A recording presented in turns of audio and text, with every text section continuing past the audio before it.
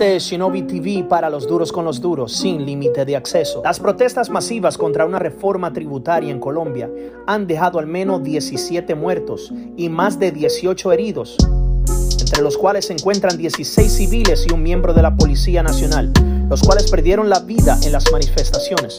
A todo esto, el mundo de los artistas urbanos no dudaron en reaccionar en sus redes sociales. Es por eso que artistas como Karol G, Balvin, Maluma, entre otros, enviaron un fuerte mensaje de apoyo y paz para Colombia a través de sus redes. Los duros con los duros y sin límite de acceso se une a este mensaje de paz. Paz para nuestros hermanos colombianos.